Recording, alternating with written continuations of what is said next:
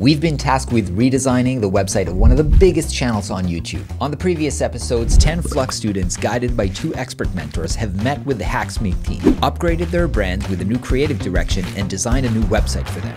Today, they're going to have to bring their designs to life by developing it using Webflow. Then, they'll have to present the website to their team leads. Only 2 will go to the next step to present it to the Hacksmith team. Welcome to StudioXperience Episode 4, brought to you by Flux Academy and Webflow. Now that the designs are ready in Figma, the designers are going to bring it to life using Webflow. In every design, there's always some tricky parts for development. Luckily, the designers have the Flux expert mentors at their disposal. Created a style guide with all the fonts, all the styles, classes. I was also able to create some cool Easter eggs for the fans to explore on this website because I thought it would really excite them. For example, when you go to projects page, you will have this cool lightsaber animation. On the projects page, you have this animation of James hanging on this big Thor hammer, and things like that I think make the website really stand out from competition and also to excite the fans and the potential partners. Relying on a framework like Client First by FinSuite has just been super helpful. And what's great about it is that, they have a style guide that's already baked in with a bunch of classes, and I can just go in there and sort of manipulate them, change the text styles, change the colors, give the spacing definitions, and that kind of just flows consistently throughout the site. Leveraging the CMS and sort of, as you can see the structure here, products, projects, videos, anything that sort of felt like it was going to be a group and a repeated pattern. Obviously, leveraging the CMS was super helpful in the build here and follows the guiding principle of having Hacksmith be able to go in and edit pretty easily. When you load the page, we get that pretty cool animation there, and then that sizzle reel. And then we see that sort of make it real, just stay there as the video plays. And when you continue to scroll down, there was this project section that I had in my design, but I wasn't 100% sure how this was going to be built as far as the slider component. So I actually came across a pretty cool tutorial, shout out to Tim Ricks, where he has something like this. And what's cool about this is that you have the giant preview image, so get sort of going for that cinematic feel here. You also have the preview thumbnails, so you can see what's next or click on one of them. And what's cool too is that these are clickable too. So once you click on, let's say, Power Loader, you take into that project details page. This was built with the CMS. If there was these projects that needed to be added, changed, rearranged, or whatever, that can all be done from the CMS. So I started with the navbar, which is simple in Figma, but in Webflow, actually, it's quite difficult to get the edged corners right. But thanks to the amazing help of Flux mentors and as well as my colleagues, I was able to find the code that does that, and that was really wonderful. Some of the challenges, as I mentioned, was how to translate the 2 main target audiences that Hacksmith Industries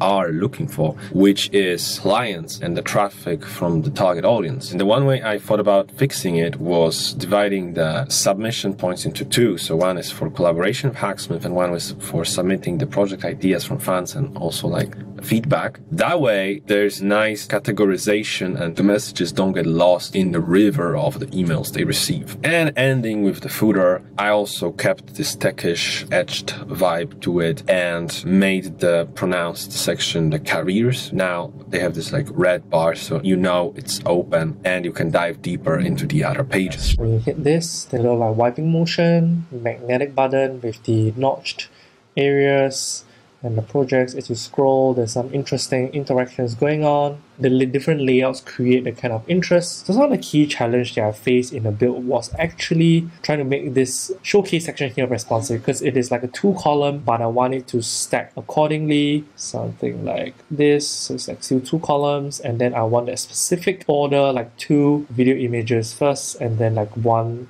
this kind of numbers tag, then followed by a video and a numbers tag.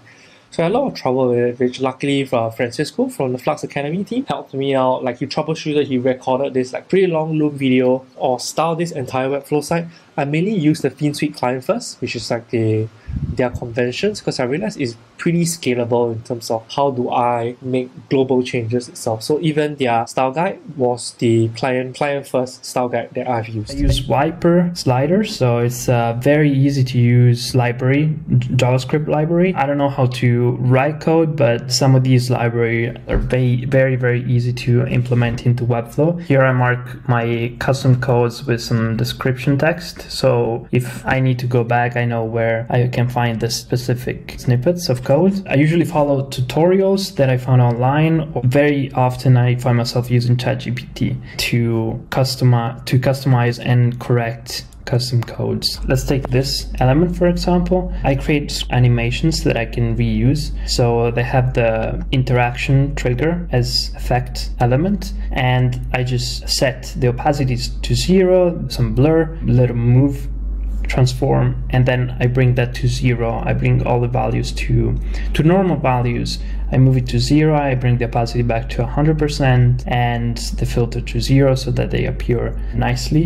I use these animations across the website, so as you scroll into view, you can reuse all these interactions. Creating this style guide within Webflow so I can easily work with. So I have the container, typography, colors, everything I need. It was really important because, for example, this noise in the background, I didn't want to put it on the body. The body color is black because sometimes I want to show it, I want the grid and the noisy background to be on top of other things like blur, and let's see it here. For example, this blur is behind the noise and it makes a really cool effect, I think. So I really had to separate it. I just dragged the collection, this card that I built into the collection list. And of course, I changed a few things. For example, I added this preview image in a lightbox so we can just click and open it. And let's go to see on the live website because we can't see everything in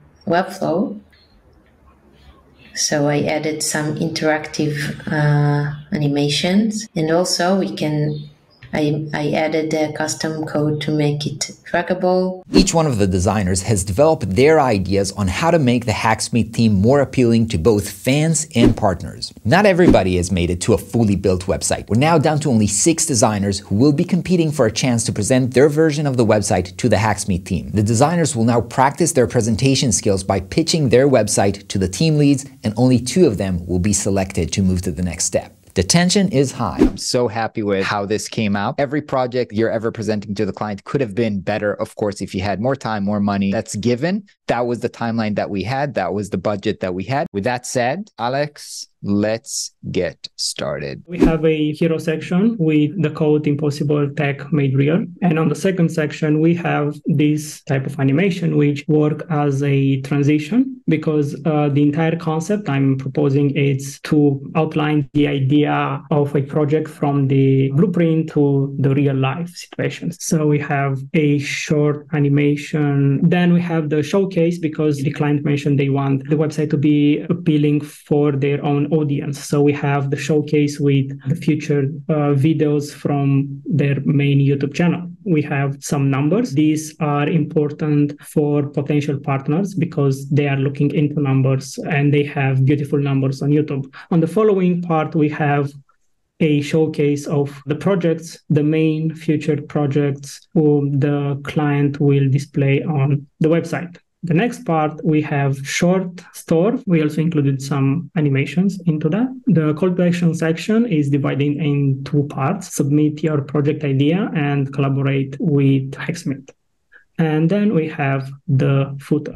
All right, up next we have Tin. You are a team of engineers, and every project that you start is probably going to begin with some kind of a sketch or a blueprint. Whenever somebody is going to visit your website, first they're going to need to load the website, and that's why I made this loading animation where it starts with a blueprint of this product. That was my idea, how to show this headline that you have, Impossible Tech Made Real, with the actual story and design behind. But in the second section, what is the most important is to show your latest video, indicate which video is the latest by having this video the biggest. So it's no brainer that this is the one you should be looking at first. I really like the sentence, employing dozens, inspiring hundreds of thousands, entertaining millions. This really stuck with me because it shows that you're not just entertaining platform. It's really strong message. And that was also like an introduction to the project section where I wanted to show the best projects and also give the fans ability to hover and see the more detailed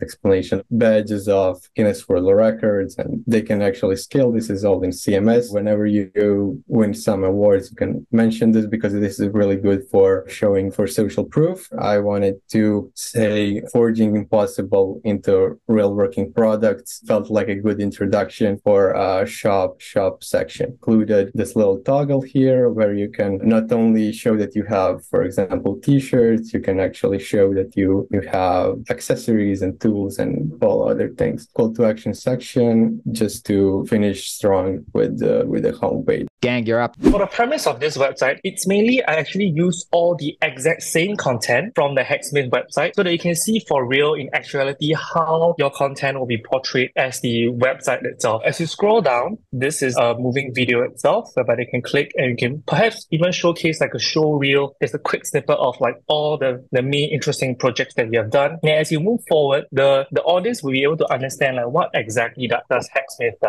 We take ideas from movies, video games, and make it into real working prototype. And then next we will showcase the projects down here, whereby it is more large and cinematic. Then as they scroll through the showcase videos, which are probably maybe the more recent, Hacksmith has really impressive statistics, like 1.3 billion views, 12 million subscribers. So this can also attract like potential partners utilizing all this kind of social proof and statistics. Just like anchor in on the inspiration keys, which sound like parallax images, and just to further emphasize on like what Hacksmith does. Then next we go to the store and we just have a nice moving text here to just give like a brief snippet of what actually there is in the store without showcasing the entire store itself. And then upon hover, you can get some little description, and when you click, it just brings them to the store. Since the two audiences are like fans and potential partners, we will see how we can lead them to the YouTube membership page to subscribe to the member. And then next here, if when you click, it goes to the partner page, and just a very simple footer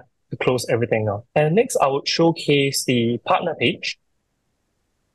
So the partner page, the key thing about the design is actually how do we achieve consistency? Matteo, next. The website with the logo and an out of view animation. Then we have some intro animation, as you might have seen, of the first left element. And we have an image that is very strong and represents already the essence of the brand. The signature graphic elements for the buttons, the call to action buttons with the rectangular edge. Then you can already start to see that the grid as a background, and that is shown by the hover of the cursor, and it's followed by the hover of the cursor. Going down the website, you also see that the glow in the background appears stronger, like a pulse when anything is clicked on the website. So that brings a little touch of interest overall to the website. We have the collection of the videos. We can choose the most popular videos to showcase the fans. We have some banners that bring some more interest, some more fun, some more entertaining side to the website with some bold taglines. We have the project section, we have a hover animation, easily updatable, and where we can show the major projects of Hacksmith. We have the store. I wanted to bring in a 4-column grid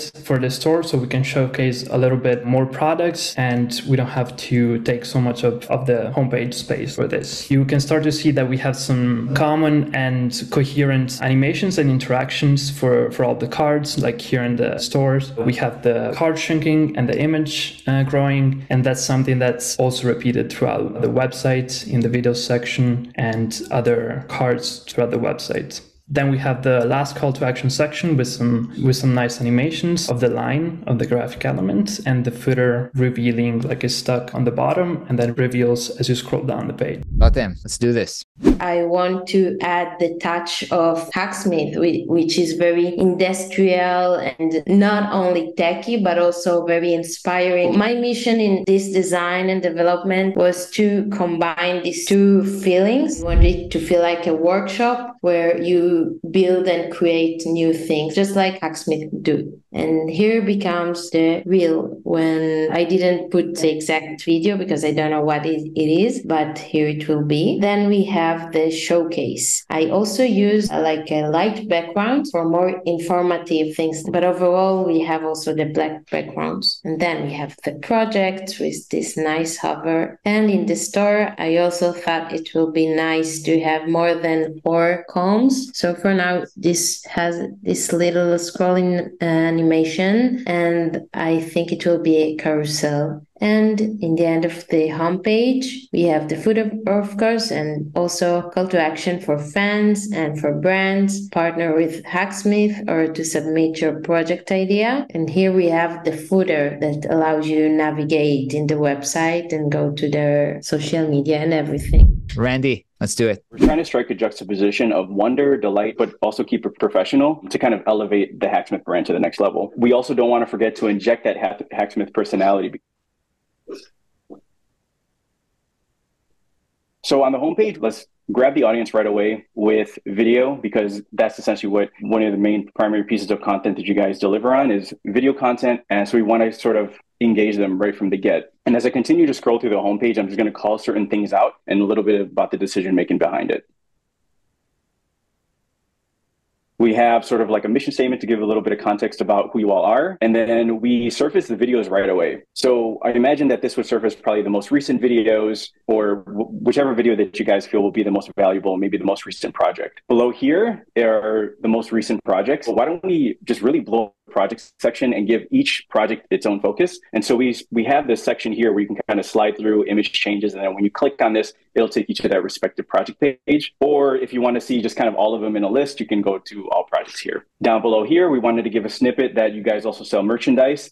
I would recommend that we don't surface too many items on here. I think we want to give a preview, and I also recommend that we don't want people buying from the site. So I imagine that we would just want to give them a preview, maybe a little description of that item, and then a link out to the shop that would take them to the external Hacksmith.store. Who do you think should be picked to present to the Hacksmith team? Comment below to let us know. Next week, we'll announce who the 2 winning proposals are, and the designers are going to get their chance to present their version of the website to the Hacksmith team. The Hacksmith team will then have the tough choice of choosing which website they're going to go with. I'll see you there.